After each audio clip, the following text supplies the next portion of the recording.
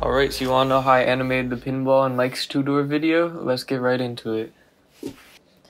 So now we're in viewport view, and you can see that the ball is actually moving along a camera rig rail. And when I press play with the visualization on, you can see how it moves along. And the ball is just attached to the rig rail. So in a new scene, make sure you have game view off so you can see the splines. I have a rig rail, a sphere, and a cube that we're going to move it around. So right here, the rig rail has 3 points, 1, 2, 3, and the other one is the handle. So if you alt drag any of the points, you will duplicate the spline and add another one on top of it. And so we're going to go around the cube and make a little test path. And if you try rotating the spline points, it doesn't do anything. You have to move the handles, and that will change the rotation direction of each spline point.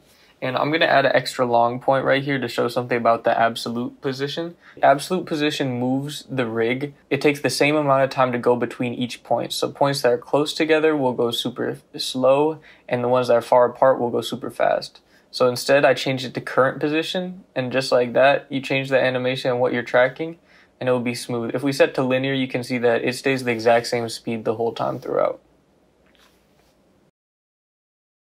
Next, we want to attach this sphere to the rig rail. So bring it into the sequencer, press attach, and make sure you reset the transform so the sphere goes right on where the rig rail is. We're going to make it a little smaller. And now you can see, boom, you got a pinball ready to animate. Now, if you're using a different type of object, like a car or something that has to be facing in one way, I'm just going to show you how that works with this cube right here.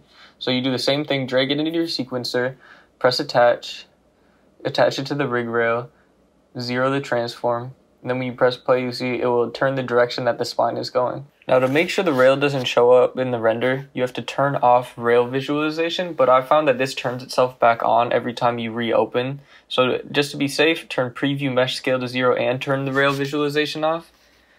And then you can go into game view,